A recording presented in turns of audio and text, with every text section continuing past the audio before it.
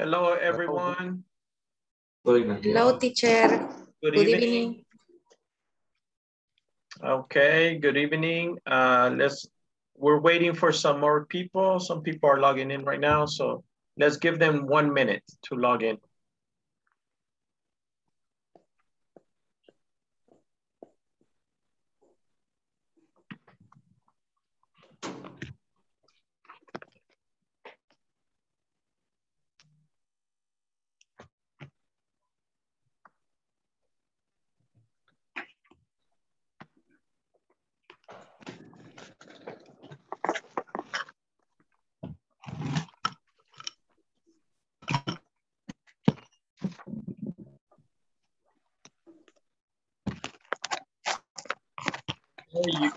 Pueden mantener el micrófono apagado si quieren, por favor.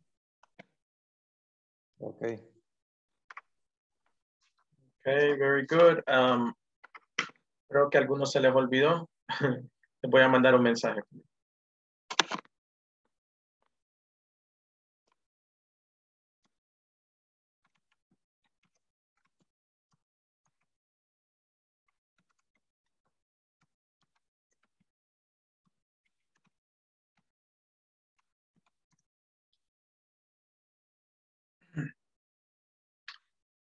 Okay, very good. I'm going to take a screenshot. Voy a tomar capturas y pueden por favor encender sus cámaras.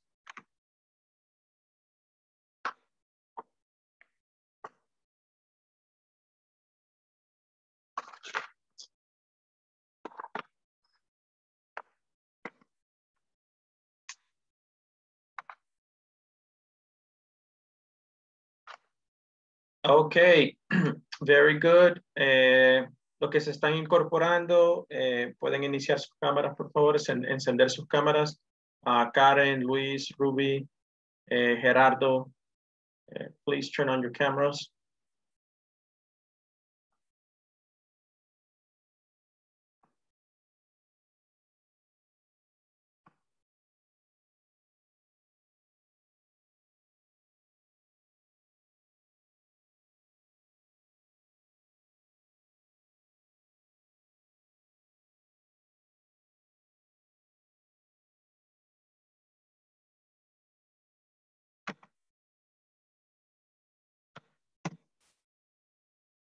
Okay, very good.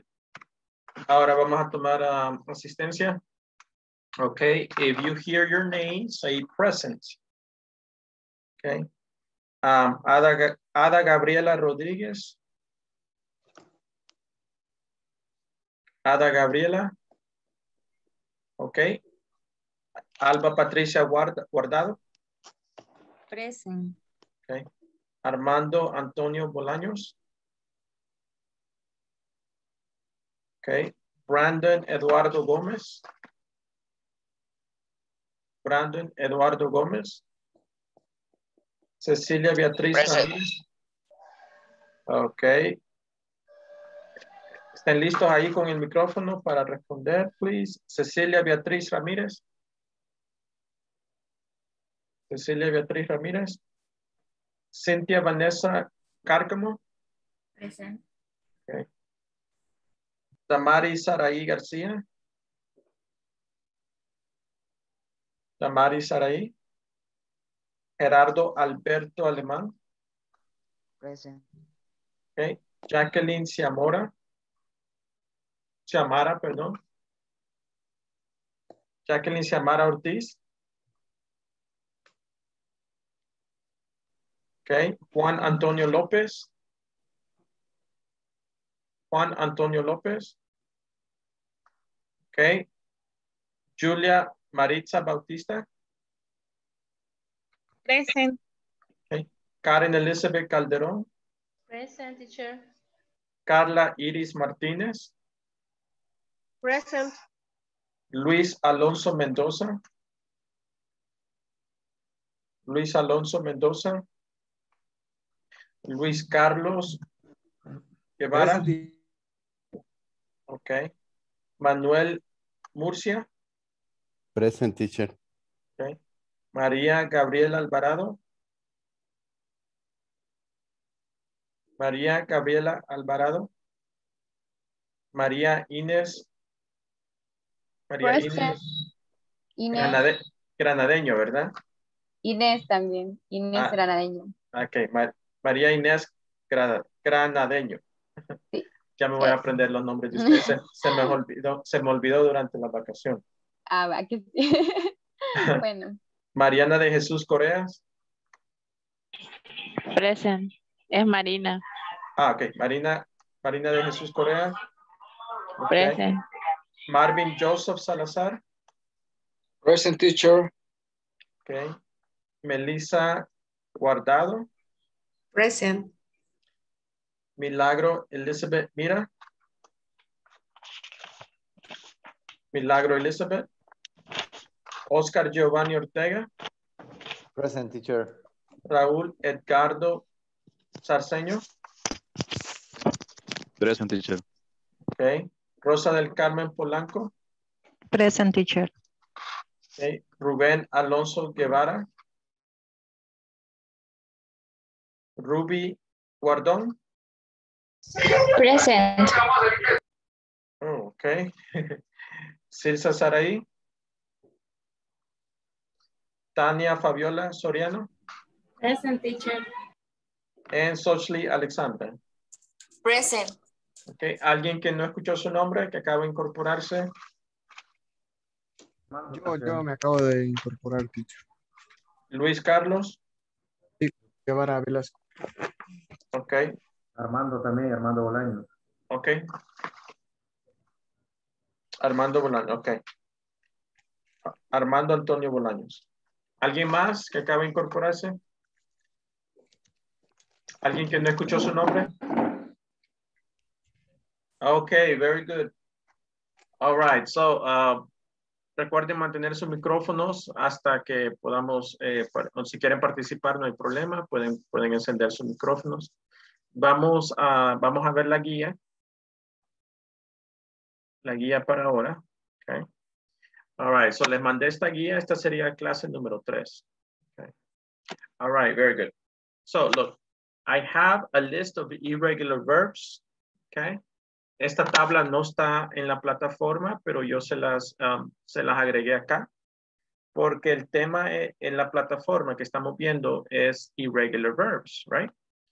So, irregular verbs se escriben totalmente diferentes, okay?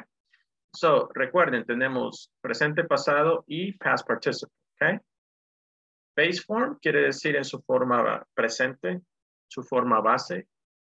Simple past en su forma de pasado sencillo. Y past participle, okay? Que es el tercer tiempo del verbo.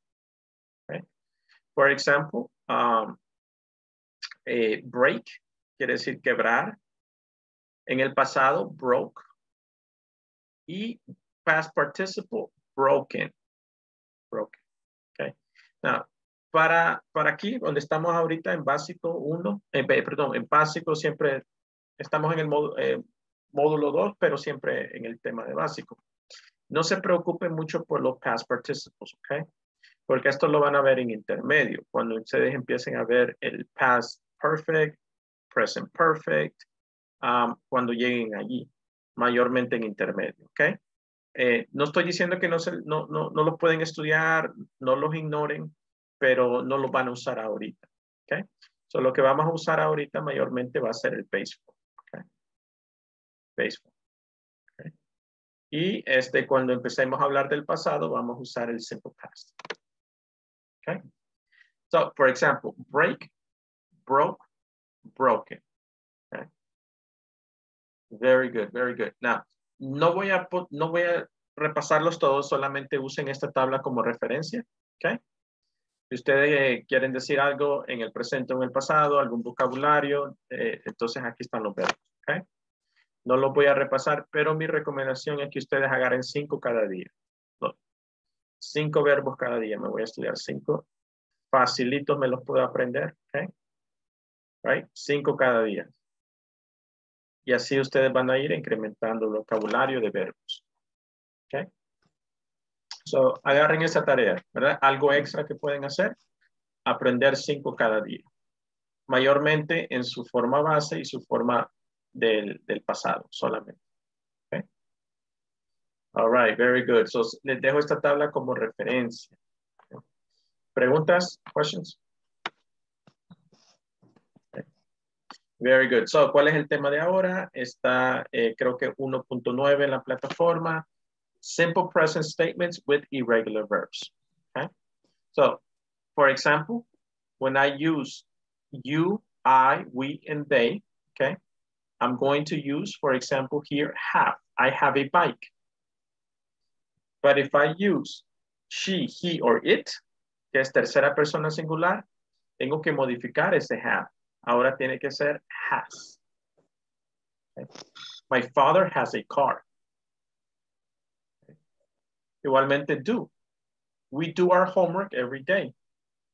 Cuando hablo de tercera persona singular, my mother does a lot of work at home. Okay. My parents go to work by bus. Go. Ahora voy a usar he, she, or it, o tercera persona singular. The bus goes downtown. Okay. So hay un cambio de verbo, ¿verdad? Okay. Very good. Questions? Okay. Have, en tercera persona se convierte has. Do, does. Go, goes. Okay. Very good. El resto de los verbos es, por ejemplo, like. For example, she likes pizza. Okay. She likes pizza. Lo único que hago es agregarle la S, ¿verdad? She likes. Okay. Pero hay algunos verbos que son irregulares, ¿verdad? Como have, do, goes, y hay otros. Mayormente todos los que vimos en la lista ahí. Entonces los tengo que escribir diferente, right? My father has a car. My mother does a lot of work at home. The bus goes downtown. Okay. Questions? Preguntas? Questions? Okay. All right, very good. So aquí estamos viendo have, do, and go. All irregular words will have an S in the base verb. Okay. So let's do some practices. Okay. For example, they buy milk in the grocery store. Ahora lo voy a escribir, pero en tercera persona singular. He, what do I have to do? Get. He buys, okay? He buys milk in the grocery store, okay? Very good. Lo mismo van a hacer con el resto de estos verbos, okay? All right. We get up at 8 a.m. Ahora, si yo hablo de she, ¿qué tengo que hacer? She get up. Agregarle la S. Get up. She gets up Agregarle la S. 8 a.m. Very good. She gets up at 8 a.m. Okay. Very good. Number 3, I run 1 mile every day. He runs. He runs 1 mile every day. Very good. He runs. He runs 1 mile every day. 1 mile every day. Okay. Excellent. Very good. I ride my bike to work every day. She rides my bike to work every day. She rides. I have to change here, right? No, voy a decir la bicicleta de ella. She rides. She rides. Her bike. Her bike. To work every day. Okay. Very good, ¿verdad? Porque la bicicleta ahora no es mía, sino que es de ella. Ya le cambié el sujeto. Okay, very good. Excellent. I like to make breakfast. He likes. He likes to make breakfast. Very good, very good. Excellent. We watch TV at night. Yeah, she watches TV at night. Watch. I have to. Just for, watches. Watches. She watches. Watches. She watches TV at night. Correct. Normally, verbs that end, for example, wash or watch. Y hay algunos otros que terminan con CH o SH. Le vamos a agregar ES. Okay. Le vamos a agregar ES para hablar de tercera persona singular, right? He watches TV at night, or she washes the dishes at night. Okay. Very good. Questions? Questions? No. Okay. All right. Very good. So let's look at some. Before I go, here I am making statements in the positive, right? So todos estos son positivos, right? Positive statements. Okay. Now, ¿qué pasa si quiero hablar en negativo? Okay. For example, he buys milk at the grocery store. Ahora he doesn't. Very good. Tengo que usar este verbo auxiliar. He doesn't buy milk In the grocery store. Very good. So, si voy a hablar de negativo, tengo que usar este verbo auxiliar, does. Okay. Does. Y en negativo sería doesn't. Does. Okay. ¿Qué pasa con el verbo buy? ¿Cambia? No cambia por ser negativo. No cambia. ¿Por qué? Porque no por ser negativo, sino porque ya estoy usando un verbo auxiliar. Okay. Very good. He doesn't buy milk in the grocery store. Okay. So recuerden el uso de does para negativos. Questions? ¿Alguien se acuerda de eso? ¿Alguien se lo olvidó? Okay. Very good. So let's look at this conversation here. Let's see, I need two people. Let's say two people that can help me. Let's say Luis Alonso. You're going to be Jack. Tú vas a leer aquí la parte donde dice Jack. And Melissa, you're going to be Amy. Okay. All right, Okay. very good. Luis? Okay, let's go to the park on Sunday. Okay, but let's go in the afternoon. Is sleep late on the weekends. I sleep late on the weekends. Okay, I sleep. Oh. Okay. Oh, what time do you get up on Sundays? 10 o'clock. Oh, that's early. On Sunday, I get up at noon. Do you eat breakfast, Tim? Sure, I have breakfast every day. Then let's meet at this restaurant at 1 o'clock. They reserve breakfast all day. Very good. Very good. Excellent. Thank you. Thank you, Luis and Melissa. Very good. Now, ¿de qué están hablando? ¿Están hablando del pasado? No, ¿verdad? No. ¿De qué están hablando? What are they talking about? Ya le está invitando a Amy que vayan. Sería de un futuro cercano. Routines. Están hablando de presente, rutinas. o sea, es le está preguntando si van al parque el domingo o fin de semana. Sí, pero en sí están usando el simple present, ¿verdad? Están usando el simple present. ¿Y para qué se usa el simple present? Routine. Acciones que van a hacer. Exacto. No cosas que van a hacer, eso sería el futuro, sino cosas que regularmente hacen. Okay? Para la routines. rutina. Exactly. Routines. Okay. Very good. So we use them, or also daily activities. Actividades diarias. Daily activities. Okay. So we use the simple present for daily activities. Okay. So let's go to the park on Sunday. Y la persona dice, but let's go in the afternoon. I sleep late on the weekends. ¿Es una rutina? ¿Sí? Correct. Es una actividad que la persona hace todos los fines de semana.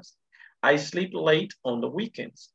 Es una rutina de esta persona dormir tarde los fines de semana. Okay, so es una rutina. Es algo que hace regularmente. What time do you get up on Sunday? Ah, aquí estamos usando simple present con la frase what time. What time do you get up on Sunday? Para preguntar sobre actividades que hace la persona regularmente. Okay. What time do you get up on Sundays? At 10 o'clock. That's early. On Sundays, I get up at noon. Okay. Está hablando de rutinas. ¿Qué hace los domingos? No está hablando qué va a hacer este domingo, qué hizo el domingo pasado, no. Sino simplemente en general, ¿qué hace los domingos? Okay. Para eso se usa el simple present. On Sundays, I get up at noon. Do you eat breakfast then? Okay. Otra pregunta en el simple present. I have breakfast every day. Una respuesta en el simple present para hablar de rutinas todos los días. Okay. Then let's meet at the restaurant at 1 o'clock. They serve breakfast all day. Describiendo lo que hace el restaurante todo el día. They serve breakfast all day. Okay. So, ¿ustedes vieron? El uso del simple present está casi en cada respuesta. Questions? Preguntas. Questions? No. Okay. Very good. Okay, so ustedes podrían contestar aquí esta pregunta. What time do you get up on Sundays? ¿Cómo responderían esa pregunta? What time do you get up on Sundays? I get up at 6 a.m. Okay, very good. So Fabiola said, I get up at 6 a.m. ¿Siempre a las 6 de la mañana te levantas? Sundays? ¿Sí? Temprano, los domingos. I get up at 6 a.m. Okay, perdón. I take a shower at 8 o'clock. Okay, all right, very good. So aquí le estoy preguntando, what time do you get up? ¿A qué horas te levantas? Okay, so Fabiola said, I get up at 6 a.m. on Sundays. Voy a decir. Okay, so ella se levanta temprano. I get up at 6 a.m. on Sundays. Puedo agregar esta frase, ¿verdad? On Sundays. Se entiende un poquito más a qué me estoy refiriendo, right? I get up at 6 a.m. on Sundays. Okay. Questions? Right. So aquí puedo cambiar esta pregunta, right? What time? What time do you? Y aquí puedo preguntarle a la persona de cualquier rutina que hace en todo su día. ¿Qué podría preguntarle? What time do you? What time do you watch TV? Okay, very good. What time do you watch TV? ¿Qué más? What time do you take a shower? Take a shower. What time do you take a shower? Okay. What time do you eat? What time? What time What time do do you go you listen to to work? music? What time do you eat? Very good. Yes, eat. Ya le dijimos. What time do you go to work? ¿Alguien dijo ahí? What time do you go to work? Very good. So aquí puedo preguntar sobre cualquier rutina, right? What time do you eat lunch? What time do you study? Study. What time Study. do you study? What time do you study? Very good. So aquí puedo Play soccer. What time do you play soccer? Okay. Exercise. Quiero preguntarle sobre la rutina de ejercicio. What time do you exercise? Okay. What time do you exercise? All right. Very good. So now we're going to go ahead and practice. Okay. Look at the questions that we have here. Hold on. Very good. So questions with do and questions with WH and do. Okay. Aquí tenemos ambas simple presents. Dos tipos de preguntas. Number one is, se conocen como yes or no questions, right? Porque puedo responder en positivo o negativo. Do you eat breakfast at home? Tengo que iniciar la pregunta con do, okay? Do. Then the subject, then the verb. What, do you eat breakfast at home? Y después voy a usar algún tipo de complemento. Do you eat breakfast at home? Estoy preguntando si comen en la casa, right? So, how can you answer? How would you respond to this question? How would you respond? Yes, I do. Yes, I do. Very good. Right? Ahí sería positivo. Okay. Y también puedo usar el complemento, right? Yes, I eat breakfast at home. I eat breakfast at home. Puedo usar el complemento que con el que me están preguntando. Yes, I eat breakfast at home. Okay. Now, negative. How can I answer in negative?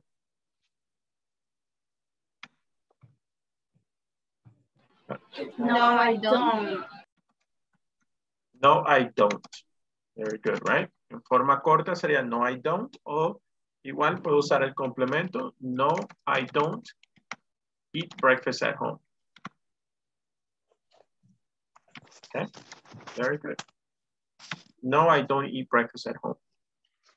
Okay, very good. So estas se conocen como yes or no questions, right? Simple present with do. ¿Qué pasa si uso he or she? He or she. Acá, en el subject. Right? If I use he or she, I need to use does. Does she take the bus to work? Does she take the bus to work? Do they study English? Does he work in Freon? Okay. Very good, right? Es lo mismo, do and does es lo mismo, solamente que depende del sujeto, ¿verdad? He or she, I'm going to use does. Okay. Very good. Now, the second type of question that we have is WH questions, right? Now, no quiero que me respondan positivo y negativo, sino quiero buscar información. Okay. Quiero buscar información de la persona, right? When do you start work? Right? Ahora no quiero que me digas si trabaja o no trabaja. Eso yo ya sé que trabaja, pero quiero saber a qué horas. Es decir, quiero buscar información. So I use WH, do and does, or does, subject, verb, and a complement. Okay? When do you start work? When do you start work? ¿A qué horas empiezas a trabajar? When do you start work? Okay. Now, aquí la persona no puede responder en positivo y negativo. Aquí tiene que dar información. Right? Let's see. Ya vamos a ver cómo responder estas preguntas. Where does she live? Where do you work? What time do you get up on Sundays? What time do you wake up on Sundays? Okay. Very good. Now, ¿cómo puedo responder? Yo les recomiendo siempre usar el mismo complemento y verbo que está en la pregunta. Right? For example, alguien me pregunta, when do you start work? I start work at 8 a.m. Okay. ¿Se dieron cuenta? Usé el mismo verbo start y el mismo complemento para responder. Okay. So, mi respuesta, la mayoría de las veces, está dentro de la pregunta. Okay. Where does she live? ¿Dónde vive ella? Where does she live? So, I'm going to respond, for example, she lives, tengo que usar la S, right? Simple present, he, she. She lives in Santa Ana. She lives in Santa Ana. Okay. Very good. So, ahí ven, estoy usando el mismo sujeto y el mismo verbo para responder. Okay. Where do you work? Where do you work? I work in Ilopango. I work in Ilopango. Okay. Igual, estoy usando work, el mismo verbo. Okay. What time do you get up on Sundays? Okay. Fabiola respondió, ¿se acuerda esta pregunta? I get up at 6 a.m. on Sundays. So, puedo usar el mismo verbo, el mismo complemento. Okay. I get up at 6 a.m. on Sundays. Okay. So, por eso es muy importante escuchar, right? Escuchar la pregunta para que así yo pueda usar ese mismo verbo y ese mismo complemento. All right, questions? Preguntas, questions? Okay, all right, very good, very good. So, ya vimos cómo responder, yes or no questions, all right? So, let's do a little practice, all right? You tell me which one should I use, do or does? Number 1. Blank, you drink coffee? Do Do you drink coffee? drink coffee? Drink coffee. Very good, excellent. Blank, you play tennis? Does He Play tennis. Okay. So, quiero que participen, pero algunas personas tienen los perritos atrás. Si pueden, mejor cerrar su micrófono, ¿verdad? Porque escucho los perritos. So, si quieren, solamente cierren su micrófono ustedes. Okay. Do or does he play tennis? Right? Number 3. Blank, they cook every day. Do they cook every day? Very good. She sing at school. Does. Very good. Blank, they live in Rome.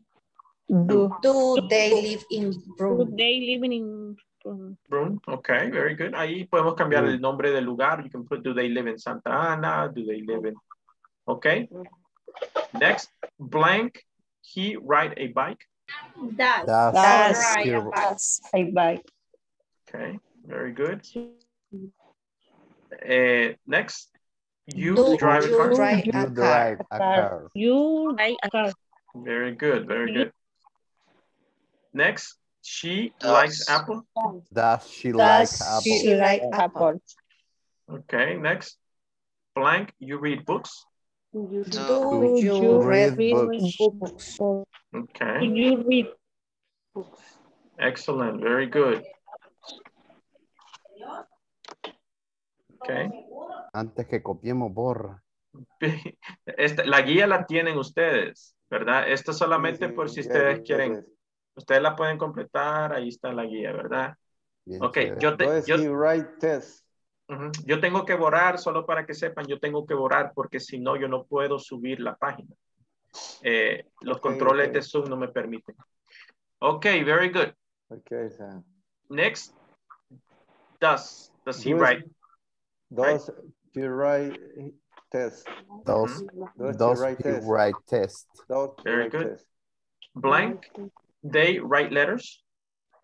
Do they write letters? Okay, very good. Do they write letter? Blank, you use your computer. Do you use a computer? Excellent. Very good, very good. Okay, now, vamos a hacer una práctica aquí en grupo. Nos vamos a dividir en grupo. Vamos a hacer 2 actividades, una práctica y una conversación. Okay, solo les voy a explicar las prácticas. Tengo que hacer una pregunta que da de acuerdo a la respuesta. Okay, una pregunta que encaja con la respuesta que está acá. Aquí están las respuestas. Necesito llenar una pregunta que encaja con esa respuesta. Okay. No la vamos a hacer ahorita, la van a hacer en grupo, pero para que sepan lo que van a hacer, ¿ok? Después de eso, después de terminar esa actividad, tómense su tiempo, 5 minutos, 10 minutos. Después van a hacer esta conversación. Aquí ustedes están libres para preguntar lo que quieran, pero tienen que buscar las siguientes cosas. 5 cosas que la persona hace en la mañana, rutinas en la mañana. ¿Okay? Y 5 cosas que la persona no hace. Okay. So aquí estaría positive y negative. Okay. Ahí está en la guía las instrucciones, pero solo aquí las estoy repasando por cualquier cosa. Ok, so, ejemplo. Do you drink coffee in the morning? Yes, I do. No, I don't. Okay. Ahora, si la persona me dice yes, I do, entonces va en esta categoría, la voy a poner acá, right? Si me dice no, I don't, entonces la voy a poner acá, pero quiero que escriban acá, por ejemplo, voy a poner aquí, Manuel doesn't drink coffee in the morning. Okay. Estoy escribiendo en oración completa. Right? Very good. Okay. Esa información yo la voy a obtener preguntando, right? Puedo también preguntar sobre rutinas. What time do you get up? I get up at 6 o'clock. Entonces la voy a poner aquí bajo rutinas que hace la persona, right? He gets up. For example, here, Carlos gets up at 6 a.m. Okay. Very good. So, voy a encontrar 5 cosas que hace la persona en la mañana, rutinas, 5 cosas que no hace.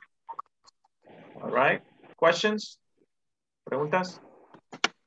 All right. So, tenemos una práctica y una conversación. ¿Sí?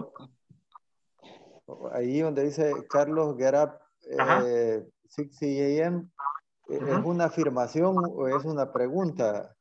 No, esta es información que yo obtuve según lo que me dijo la persona. Y le pregunté, what time do you get up? Right? Le pregunté a mi compañero, what time do you get up? Y él me dijo, I get up at 6 a.m. I get up, okay. Entonces yo voy a escribir, pero tengo que escribir en tercera persona. No voy a escribir en primera persona. I get up at 6 a.m. No. He gets up at 6 a.m. Okay. Questions? All right. So tenemos una práctica y una conversación. ¿Listos? Let's go to groups. Okay. Tenemos más o menos para marcar bien el tiempo 15 minutos. Okay. Okay. Let me see. Ready? Ok, so listos todos, van a recibir la invitación. Necesitan ir al grupo para que su compañero no se quede solo. Okay.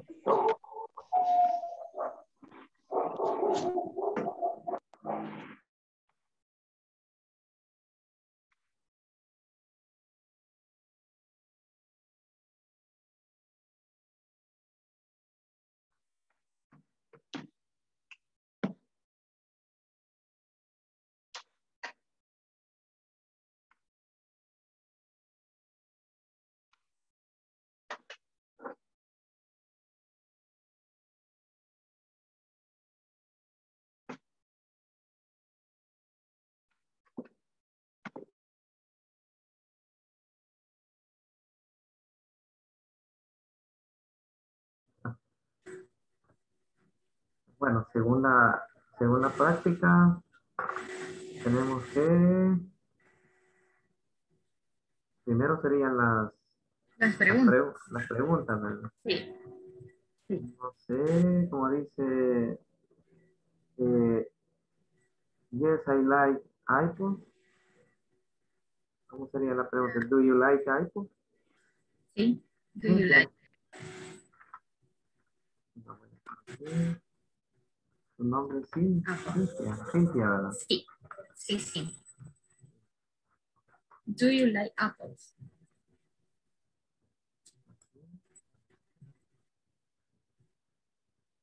La segunda sería utilizando does. Sí. La segunda sería does she like fish? Does she like fish? Sí. ¿Sí? Sí. Sí, primero es does she like fish. Y en la tercera que dice... Yes, I live in San Salvador. Sería do you like in San Salvador? Do you? ¿O no? Do you like? Ajá, do you live in San Salvador? Sería. Ajá. Solo que aquí tengo una duda. Y se aplicaría ese en live. Live, no, ¿verdad? Creo que solo sería yes, I live in San Salvador. Do you live in San Salvador? Sería. Do you live? Do you live, ¿verdad? Correcto. Y la 1, 2, 3, la cuarta dice no, I don't. It's breakfast at you. 6. Do you? Sería do you, ¿verdad? Do you Do you eat breakfast at 6 p.m.? Okay. La siguiente sería Sí, ¿verdad? she takes the bus to work. ¿Cómo la tiene la segunda? Yes, she takes the bus to work.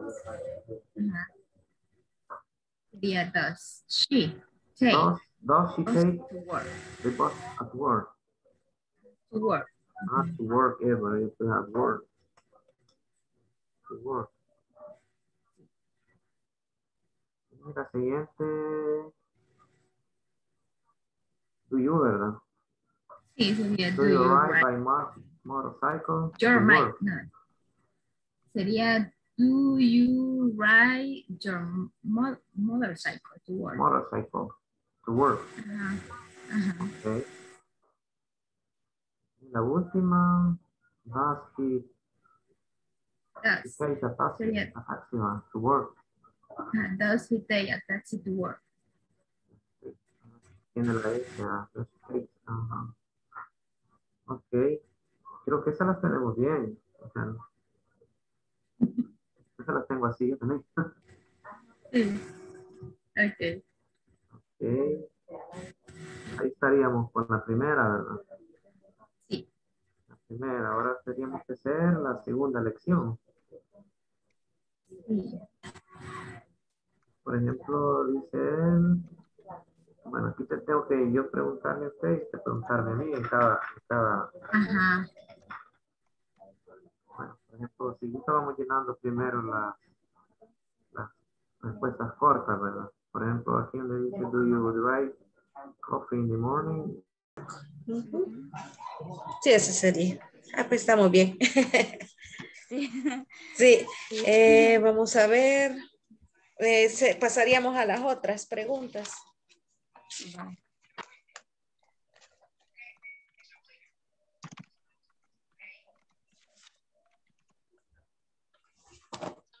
Vamos a ver.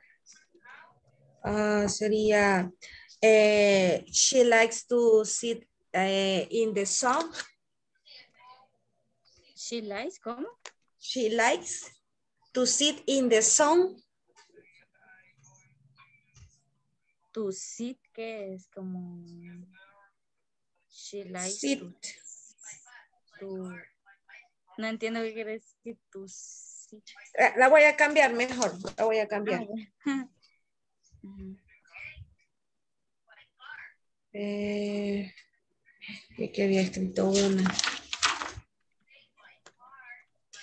What do you do? I'm a student. Okay. Y si gusta hoy, pregúnteme a mí. What time do you get up? I get up at 6 a.m. Okay. You? You. At 5:30. Okay.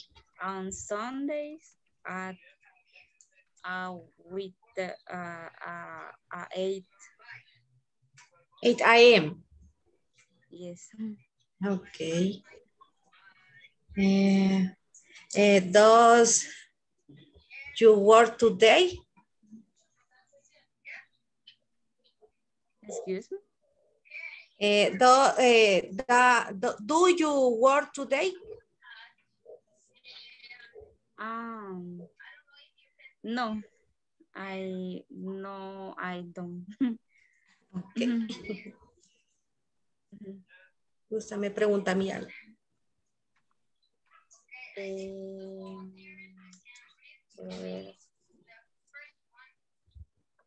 What?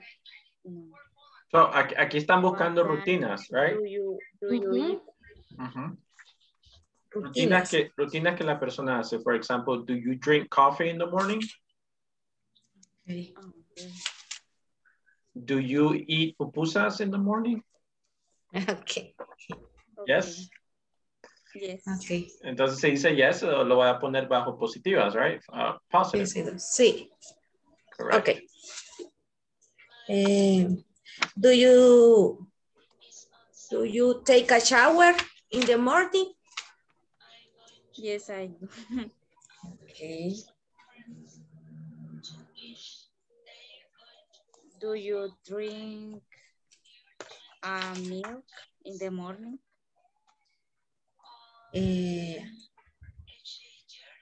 Yes, I do.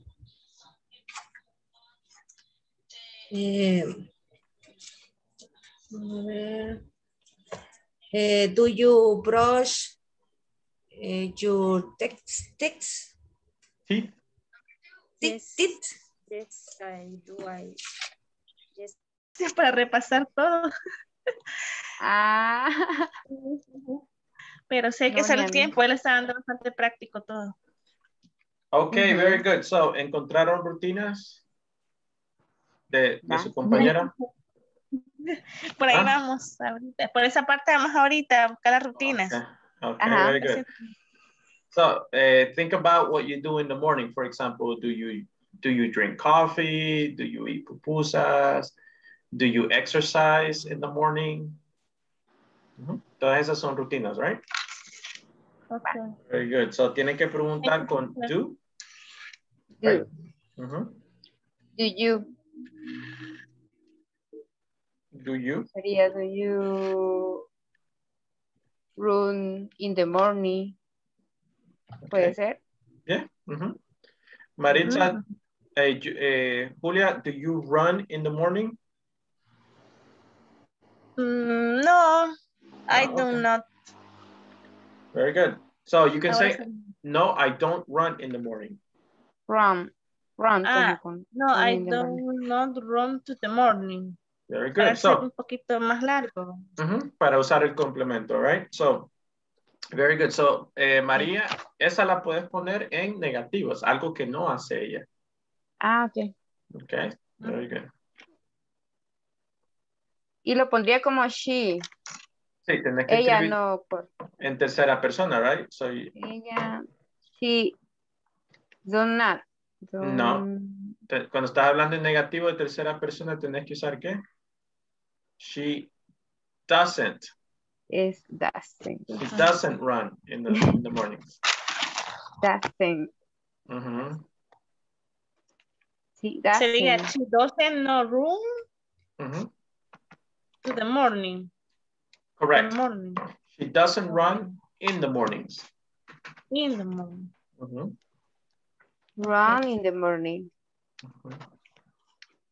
Run in the morning. Run, doesn't. Run.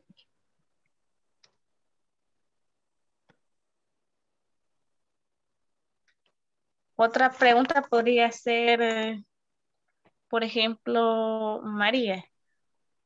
Do you wash your hair in the morning?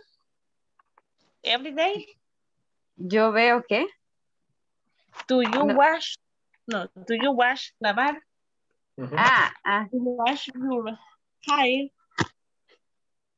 hair every day? In the morning? Hair. I not wash every day. I don't. Don't. I don't wash my hair every day. I don't.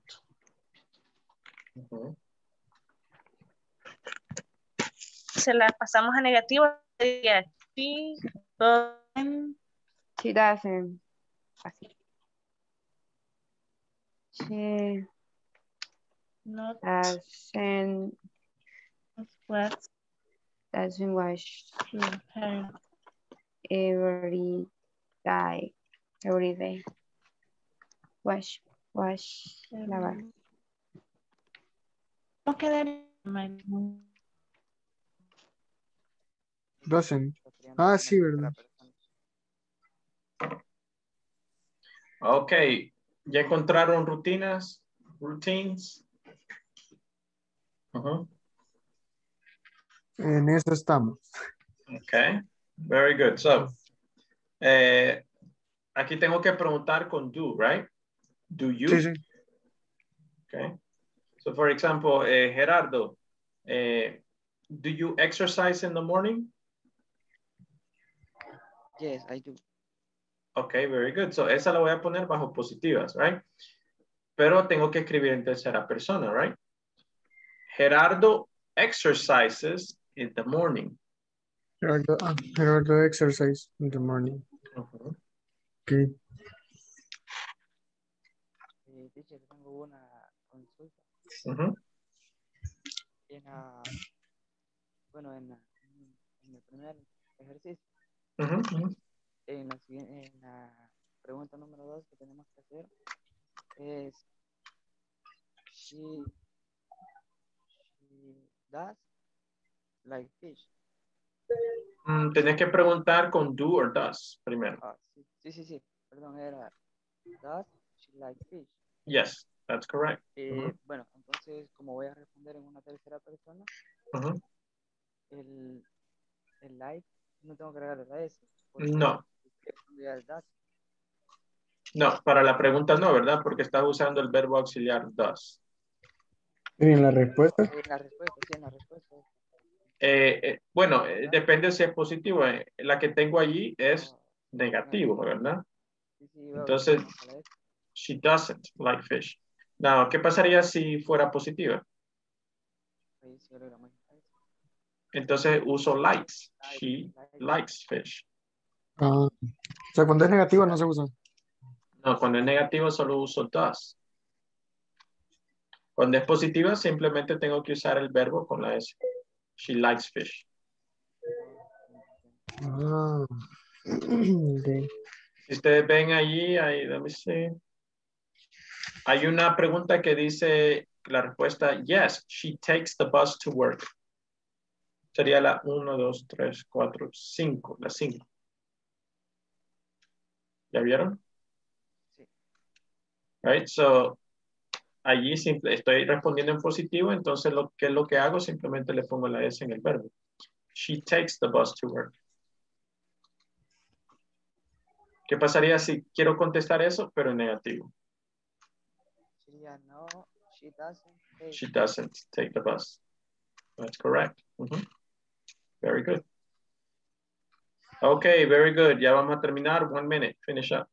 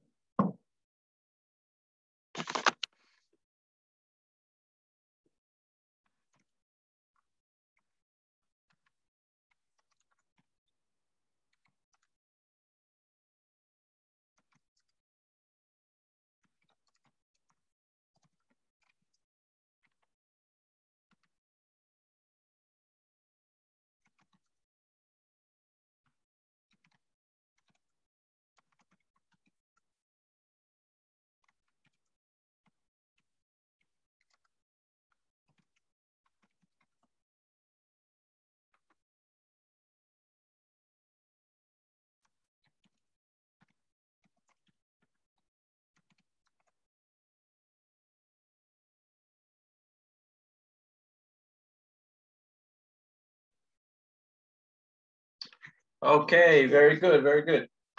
All right, hagamos la asistencia y después les voy a mostrar las respuestas del ejercicio que hicimos. Okay, attendance. Ada Gabriela Rodríguez. Alba Patricia Guardado. Present. Okay. Present. Armando Antonio Bolaños. Present, teacher. Brandon Eduardo Gómez. Present. Cecilia Beatriz Ramírez. Cecilia Beatriz.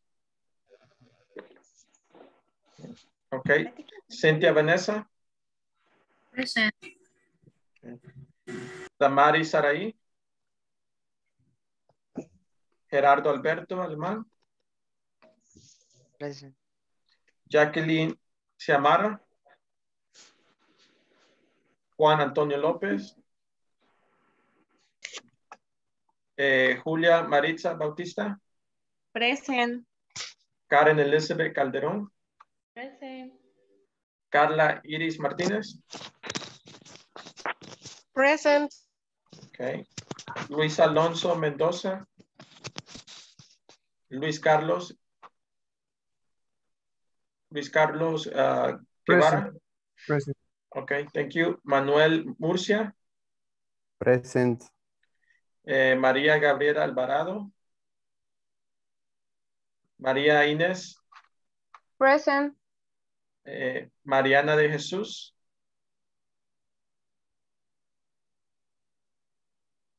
Perdón, Marina de Jesús. Acá. Marvin Joseph Salazar. Present. Marina. Ok, no le escuché, se está quebrando un poquito Marina. Present. Pero ya la anoté. Marvin Joseph Salazar. Present, teacher. Ok, Melissa Guardado.